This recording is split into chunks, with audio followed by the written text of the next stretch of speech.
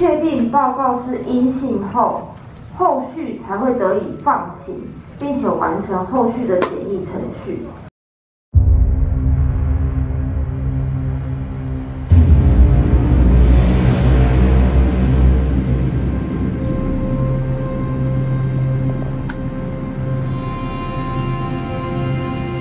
As we begin our approach, please make sure that all seats are in the upright position and trays are put away.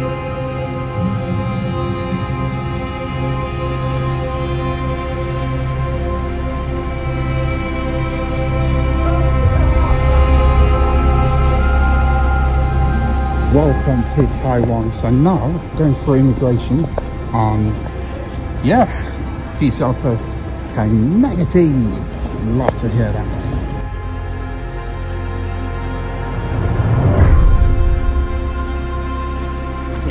Grab a taxi.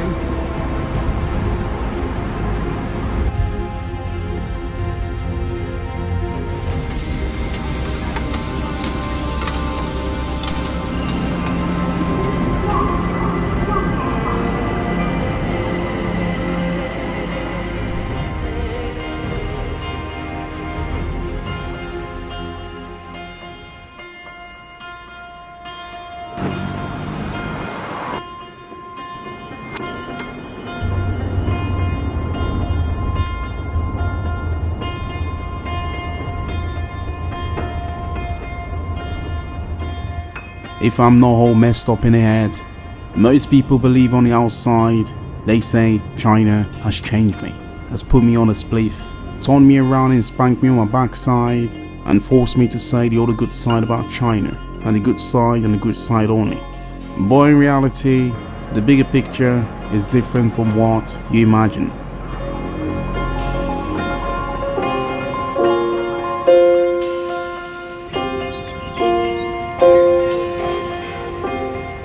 For years, I've been fascinated by this side of the world, and I'm hooked so deep, because it's a place that is spiritually driven.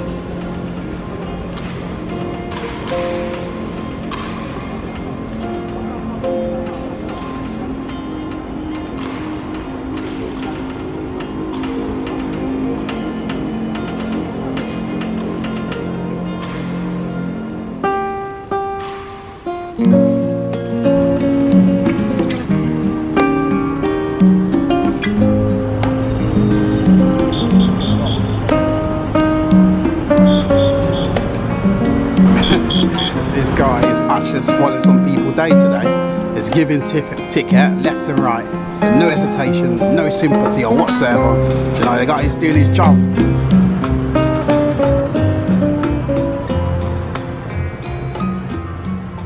And in my life, I share things not to be liked or to be famous.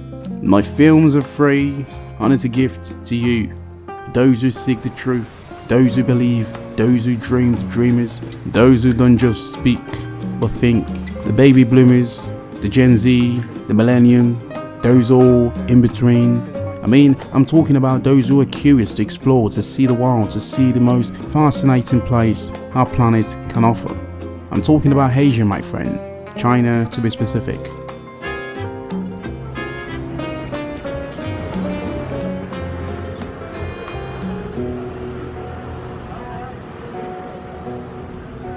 I've been coming to this part of the world since 2018, and since then, my life has changed for the good. Nope, don't have a fiance, not married, girlfriend. Oh, you gotta be kidding. Nope, I'm a lone rider, my friend, and I've always been. And I'm a social creature, and fairly so. In Taiwan and in mainland China, my personality remains the same. It's me, it never changes. But there are things that does change during my time in Taiwan and now here in mainland China. You see, the politics, it's freakishly freaky when it comes towards the name Taiwan and mainland China. Listen, if I was a politician and to rank up the scoreboard, then I would say something freaky. I mean, so freaky, and then those who are brain dead will soak it so well and then elect me, and then I will screw them over so deep. But in this case, I won't screw you. because there's nothing to be screwed, and I'm already being screwed. Welcome to Taiwan. Oh, there we go.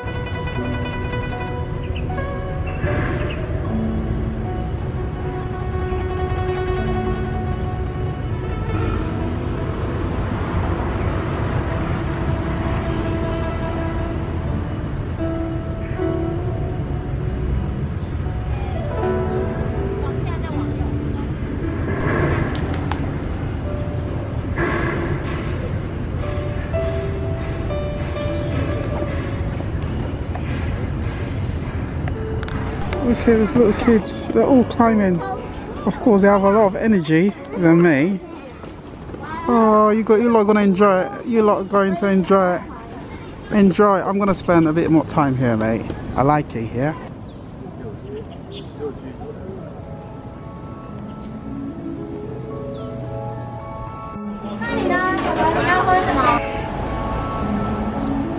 I'm not bitter, but I'm here to share my honest experience of my time living in Taiwan. They say it's controversial to talk about these things. They say it's a taboo. Others argue bitterly and say Taiwan is a country. Wise others say Taiwan is part of China. Chances are, if you're a Westerner, an anti-China viewer, chances are you're fisting a punch, waiting to punch me through the screen, waiting for what I might say next. Well, I think it's fair to say, no politics, and my channel is all about traveling and experiences, and I've been doing it for years in many countries.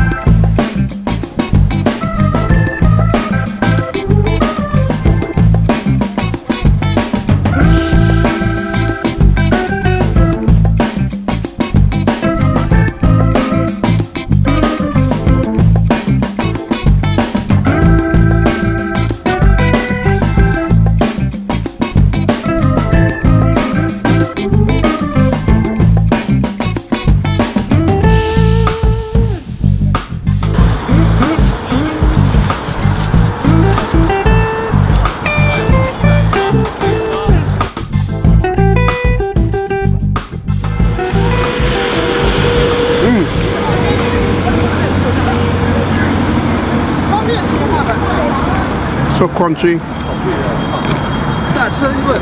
so good, but it's so freaking cold, mate. The rich had all grown richer while the poor all took a hit, and his friends were all in jail, and he lost all of his rights, and the people were divided, and the earth wasn't even fit for life, and he wanted to go back, but by then it was too late, because stupid followed evil, and there was nowhere to escape. Cause stupid followed evil, and there was nowhere to escape.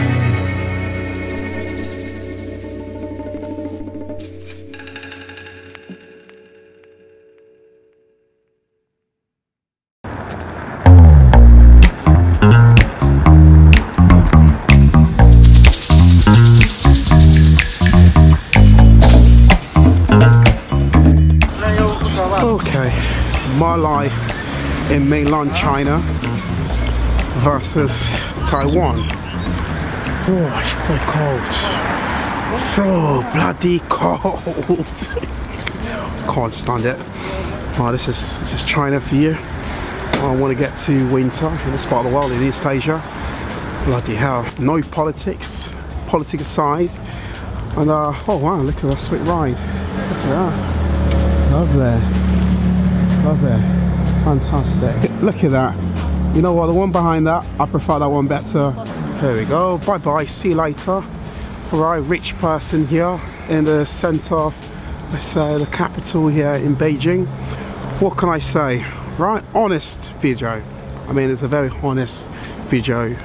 I used to live in Taiwan, and now I'm living in the mainland here in China. When I go to talk about, oh, why is it that, or blah blah. No, we're just gonna get to the nitty gritty, right? I think the first thing is let's start with, because it's a lot to cover, let's start with immigration.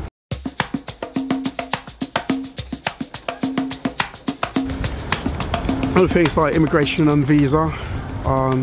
If you are a British person and you have a British passport or American passport, Western passport, so most likely in the island of Taiwan, basically, you can get, let's say, 30 days or 3-month visa free, so you can enter Taiwan. You can just explore the island. It's a very small place, really. Well, whereas for here, if you want to come here for a visit in the mainland, you have to apply for a visa. And the visa is not that much, you know, but of course it can be a little bit tedious as well. But once you pay, you can get the visa ASAP for tourists. And if you're coming here to work, it's different, totally different, right? And the process between the mainland and Taiwan is totally different, and I've gone through that process, right, and I saw a massive difference, right? I think Taiwan, when you want to get into that place, basically it's not really that hard. I mean, the process is very smooth, very easy, straightforward. It wasn't too long, it wasn't complicated when it comes to getting the visa. Of course, I have to notarize my document and legalize it. For Taiwan, it wasn't as much compared to, let's say, the mainland, where basically I have to legalize literally every single thing, and it costs so much, right? It was expensive. I think now they're changing that, so yeah, I lose. For the newcomers coming here to China to work, oh man, you don't have to worry too much. I think they're cutting down on that. That's brilliant. And then now moving away from the visa side, I would say, when it comes towards accommodation,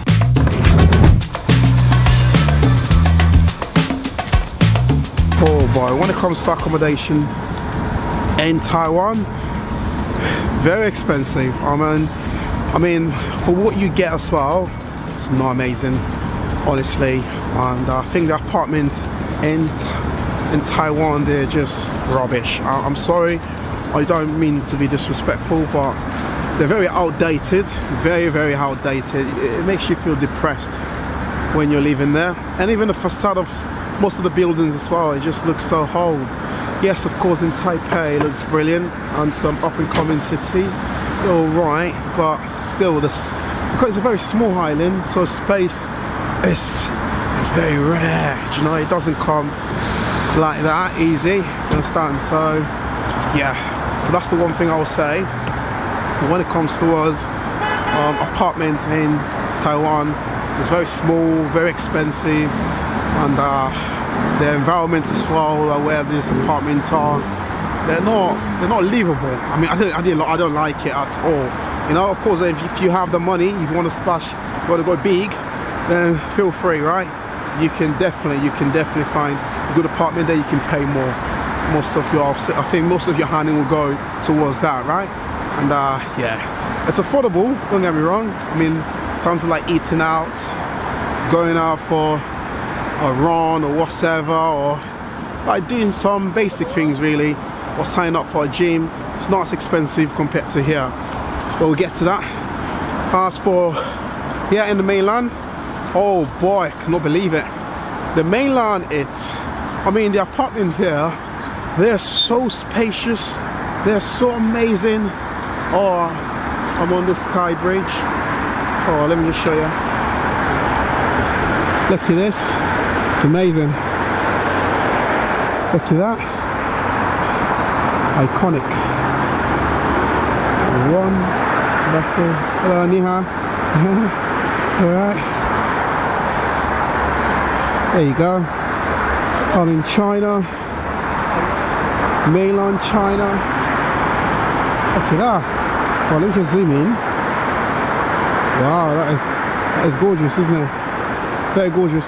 What a place. I mean, what a place. I love it, man. It's fantastic. I'm wearing gloves or else I think my hands will freeze, you understand? So, and it's pretty cool. So yeah, apartments here are just amazing. Like what I'm paying now, it's like, of course I'm paying a bit more. Accommodation in China is very spacious, depends on your budget as well. But normally, like, it's so modern, it's amazing. Where I'm staying right now, I'm paying like 800, how much? I think $800, 2-bedroom with 1 spare room here in Beijing. And yeah, and that is expensive, right? Imagine the second-tier cities, it's even lower. I mean, honestly, it's going to get even better and better. So if you go to third tier, second tier, they're much cheaper. I think yeah, it's too noisy. But anyways, on the other thing I'll say is I'm just waiting for them to give me away. I can't risk it. I will never risk it. I'm just waiting for this one. So this is the thing. Now we're gonna jump onto safety. Oh my god, man. While we're on the street, I think it's fair for us to talk about the safety, right? When it comes towards mainland and Taiwan.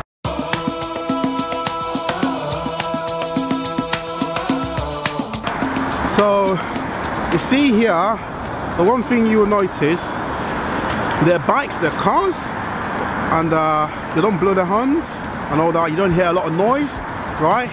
Like basically the exhaust pipe from those scooters. Here they do have scooters. Look, couldn't even hear that, right? They do have scooters, but they're silent and they're electric. Taiwan do, of course, and they do have some scooters that silence. They have a brilliant technology as well that is actually going around, and then where basically you can recharge the battery, and yeah, you can ride. I think it's very eco-friendly, but unfortunately when it comes to noise pollution in Taiwan, it is by far the worst I've experienced. I mean, honestly, it's just so loud when it comes to the scooters.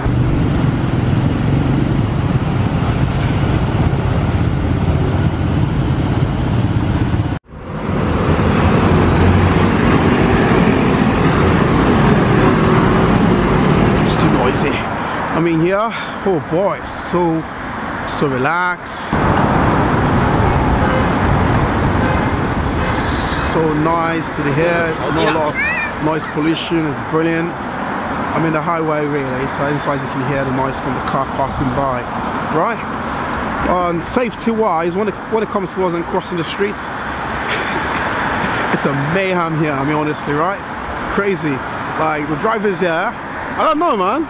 They're very nice people in person, but as soon as they're in the car, they just become dickheads. They don't give you way to cross, right? Unless one or two who are very nice, they will give you way. And that's the same as well in Taiwan. And the other thing as well in Taiwan, I would say, you don't have pedestrian walk path. It's really rare. In Taiwan, it can get very, very dangerous, right? I would recommend, in fact, I was about to say, I would not recommend you to ride a scooter, right? Yeah, basically, do not ride a scooter in Taiwan. It is dangerous. I can ride a scooter, right? I've ridden scooter in Indonesia, in Vietnam, a little bit in Thailand, and that ended so badly. Luckily, I'm alive. Let's put it that way, right? And I've learned my lesson. Thailand, and what is it? And Taiwan, never, never. So dangerous. Oh my god. Like literally, if you want to turn left, right, in certain intersection, you can't just turn left. You have to go and do a crazy maneuver, position yourself well, wait for the light, and then before you can go. If you do that, you are going to be in a lot of mess. I mean, honestly, right? So it can get a lot of dangerous.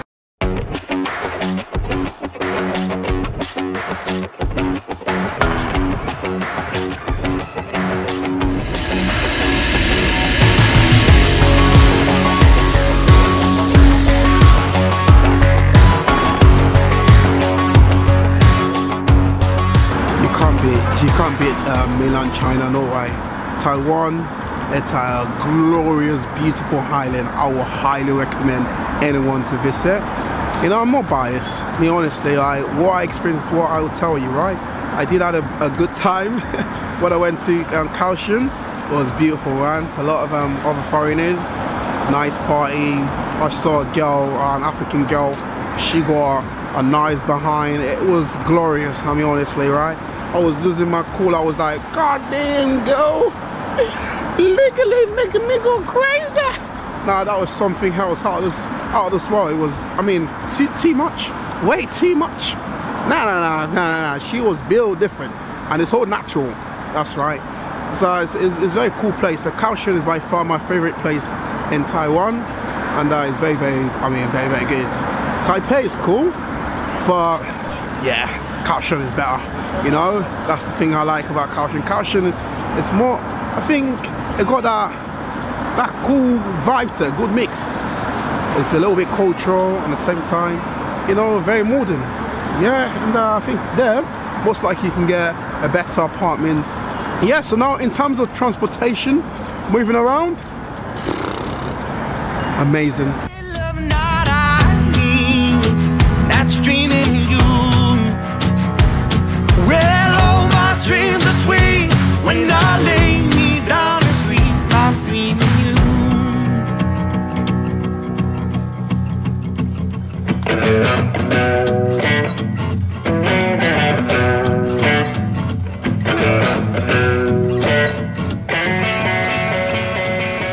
Both places amazing, right? You don't have to worry. They're just the same. I mean, honestly, right?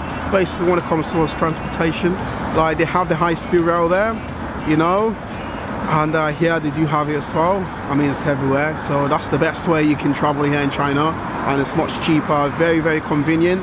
And I highly recommend you take the high-speed rail when you are here in mainland China. It's by far the best. And in Taiwan, they do have the metro system.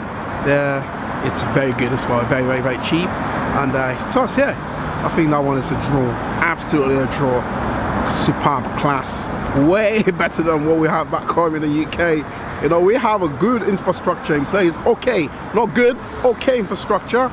And it will get you places. Compared to America, they have nothing. Like, the infrastructure is really good here. So how about the food? Food? You're not going to be disappointed in mainland China, and of course in Taiwan.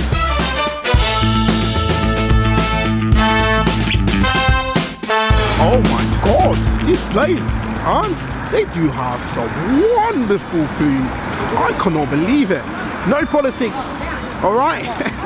Politics aside, I mean, the food is so good. I'm a foodie, I love food, right? But I stopped making food videos, and my weight get out of hands, you know what I mean? So basically, and hence why I look chubby now. I get so lazy to work out, and yeah, and I'm constantly traveling. It's not easy, so I think that's the reason why I said to myself, you know what? I'm going to cut that down, stop eating, stop making a lot of food videos, and I've done that successfully. And then now look at me still, I haven't lost that weight. Imagine, right? So it's crazy. But yeah, the food in mainland China and Taiwan, by far the best. Absolutely. She's trying to show me where I can find a chicken spot, right? She's so cool, man, but she doesn't speak English, and she's so shy.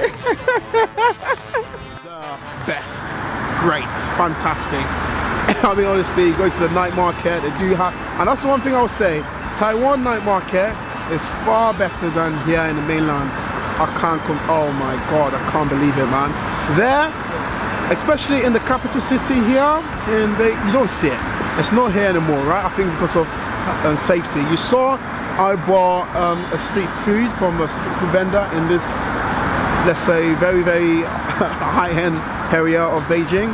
And yeah, it's not allowed because of food hygiene, and I think I understand that. In the UK, you will never see that sort of thing because of food safety as well. But the most important thing why a lot of people come here to Asia is that rawness, you know, when it comes to the street food and that culture element of it, right? I think sometimes maybe they shouldn't they shouldn't get rid of that, because I think it's so real, it's so authentic, really. I just love it. Of course, they do have night market here in the mainland, but it's more modernized now, you know. It's mainly indoors, well-established brand, so established vendor. So in case something happens to you, they can easily track that vendor or that, let's say, that business, so they can know exactly what really happened, you know. And yeah, but in Taiwan, street food are everywhere. I mean, literally every night you go out, it's everywhere, it's scattered, man. Look at this.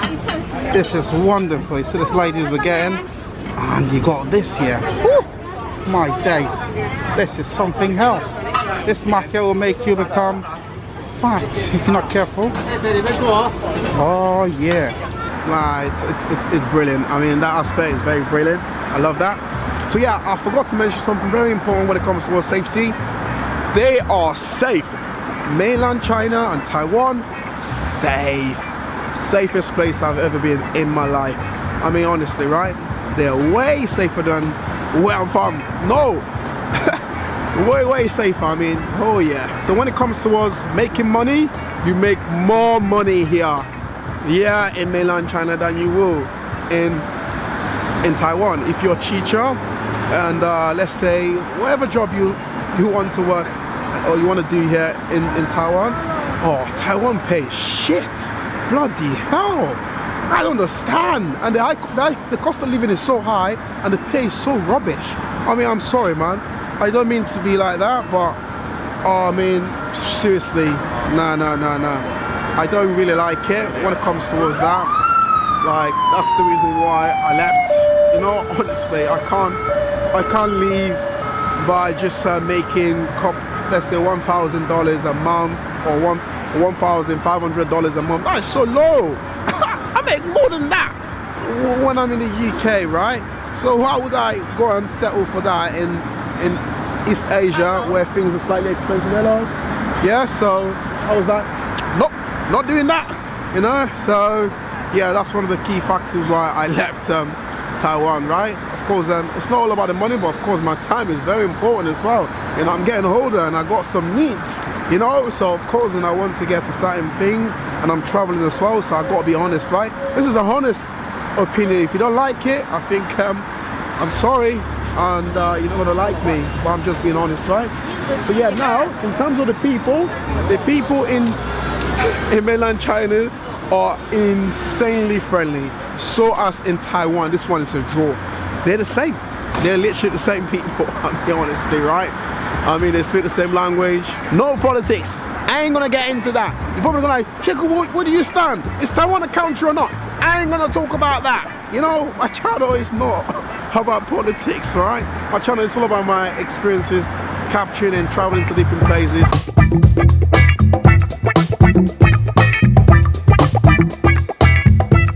I think I missed just 2 points.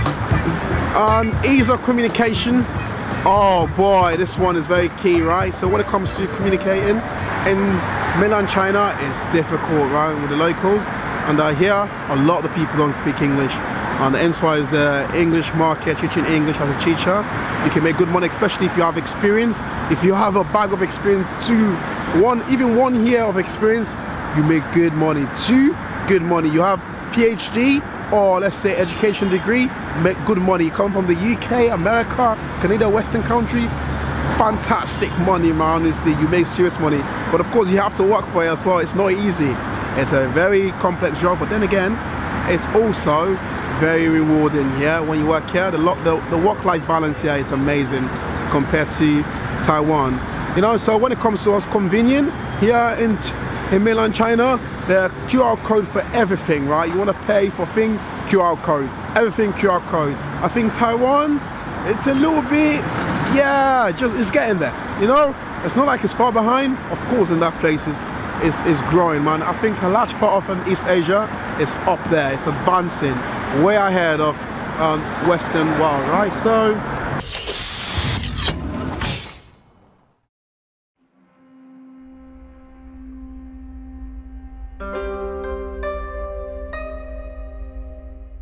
in conclusion, we all have things we like. For me, for now, the things I like, the things that drives me is here in China. Comfort, safety, food and hospitality, financial freedom. Generally, I'm happy. And places like Taiwan and Mainland China bring a lot of joy. And the people are friendly and happy. And the food, and it's a safe place.